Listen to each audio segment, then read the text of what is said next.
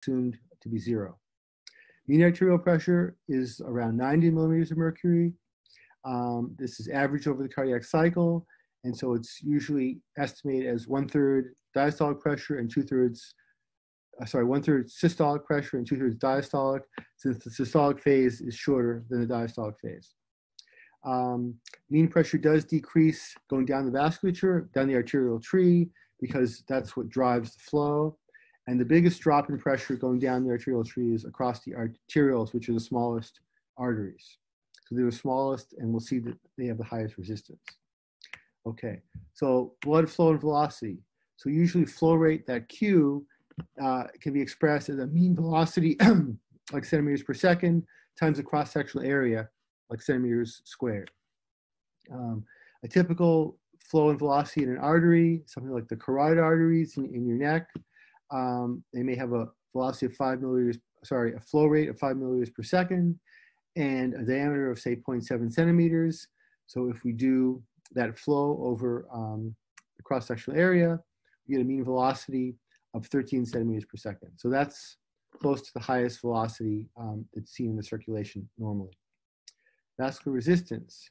So this tells you the pressure needed to maintain a given flow. So higher resistance means you have higher pressure or more work required to maintain the flow. Resistance of the whole circulation, we can consider that, and that could be looked at as mean arterial pressure minus mean venous pressure. And so if we have this delta P equals Q times R, then the Q is cardiac output, and the R is called this total peripheral resistance, TPR, and we can compute a typical TPR as about 0.018 PRUs. So if we take the pressure drop across circulation divided by the cardiac output, we can estimate the TPR of about 0.018 PRUs. Okay, so to estimate vascular resistance, we want to look at vascular resistance of individual blood vessels. And so for a single vessel, length is important, so longer vessels have more resistance. Diameter is important. Smaller vessels have more resistance. And also, the importance of diameter explains why there's a large pressure drop in arterioles and capillaries, because they're small vessels, small diameters, and so they have high resistance. Blood viscosity also affects flow resistance, and more viscous blood offers more resistance to flow. To predict resistance of a vessel, we need to know the velocity profile, since resistance is due to viscous forces at the interfaces between blood and blood, or blood and wall interfaces. So when different layers of blood flow over each other, there's a resistance, and when blood flows over the wall, there's a resistance due to viscosity. So we need to know how velocity changes as you go from the center to the wall to estimate the resistance of flow. For steady flow in a tube or a blood vessel, we can derive a quadratic velocity profile, which we call the Poiseuille profile, which gives us the Poiseuille resistance law. Okay, so before we do that, we'll talk a little bit about velocity and shear. So viscous shear stress tau is the viscosity mu times the shear rate gamma dot. Tau is a frictional force exerted by flowing blood on adjacent material, which could be other blood or could be the wall. Gamma dot is the shear rate. This is the difference in velocity divided by the spacing, or it can be called the velocity gradient. And this mu is the dynamic viscosity, which is resistance of a material to shear. If we look at the units of shear stress, say dynes per centimeter squared, and we look at shear rate, 1/s, or inverse seconds, then we get the units for viscosity of dyne seconds per centimeter squared, which is called a poise in CGS units. Okay, so tau is mu gamma dot, and if we know the shear rate or the velocity gradient, and we know the viscosity, then we can get the shear stress tau. Okay, so for Poiseuille's law, we assume a tube with diameter d, viscosity mu, length L, this delta P, which would be P1 minus P2, and some flow rate Q. And so we can show now, and so let me skip ahead a little bit. So we can show that a balance between pressure forces and shear stress give you Poiseuille's law, which says that the flow Q is pi d to the fourth times delta P over 128 mu L. And from that, we get that the resistance is actually 128 mu L over pi d to the fourth. Okay, so that's really Poiseuille's law, is this pressure flow relationship, which involves a resistance that we've shown. Our resistance, you can see, is linearly related to vessel length and viscosity. So that's L and mu. And it's inversely related to the fourth power of diameter, d to the fourth. So what this means is that resistance of a vessel can be doubled by only about a 15% decrease in diameter. So a small decrease in diameter can give a large increase in resistance to flow. Okay, and that's something that can happen when you get plaques inside your arteries, and that can lead to high blood pressure. Okay, so a little bit more fluid mechanics now.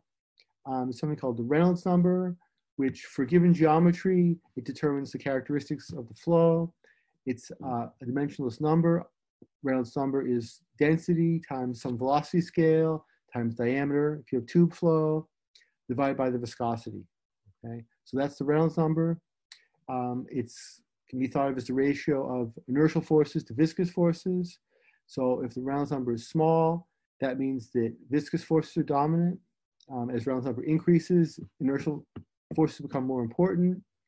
And so we can use Reynolds number to get an idea of whether flow is very viscous or moderately inertial or very inertial. And so laminar flow is very layered, ordered flow, and that's usually highly viscous flow. Turbulent flow is disordered, random, chaotic, and that usually happens when inertial forces are much more important than viscous forces. So in tube flow or vessel, in a very perfectly circular vessel, turbulence begins at Reynolds numbers above about 2,000. And so that means that if you take blood flow in a typical vessel, and if you look at the Reynolds number, it will be much less than 2,000. And so blood flow is rarely turbulent in the circulation. It can be sometimes not perfectly laminar, but just because it's not perfectly laminar doesn't mean that it's turbulent. So it can be disturbed or oscillatory, have some complexity to it, but not be turbulent. So usually blood flow in circulation is not turbulent. Okay. So using Poiseuille's law, we can try to derive a relationship for if you have a certain amount of blood flow, what size vessel should carry that flow. And so this relationship we're going to derive is called Murray's law. So you can think about pumping power. So the rate of work required to overcome flow resistance. The units of that would be watts. And so we can write that this work required to pump blood is pressure drop times flow. And so this is similar to how you would look at the work required to move current through a resistor. And so if we know that pressure drop is resistance times flow, then we can eliminate the pressure drop, and we can show that the work required to pump blood, volume of blood Q unit time, is the resistance times Q squared.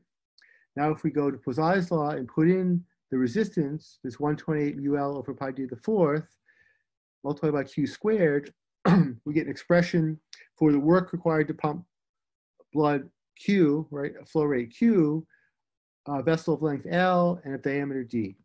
Okay, so we get that. Now Murray's cube law turns out we can show that if you want to pump blood Q, flow rate Q, then you should have a vessel of diameter D cubed. Okay, so Q goes like D cubed, or D goes like Q to the 1/3. Okay, so that's Murray's cube law. This is an optimality principle first proposed by Murray in 1926, and it describes how flow in a vessel scales with diameter, or how diameter should scale with flow. Okay, so we're saying this is sort of optimal. If you want to have a certain flow, that the diameter should go like diameter should go like Q to the 1/3. Okay, so here's the derivation of that. We know pumping power required to maintain blood flow goes like 1/d to the fourth because of Poiseuille's law. We can assume that metabolic power is required to maintain blood volume and the blood vessels. So we can assume that goes like D squared, which would be blood volume. So we assume the length of the circulation is fixed, the length of each vessel is fixed, but the question is how big should diameter be for a certain flow?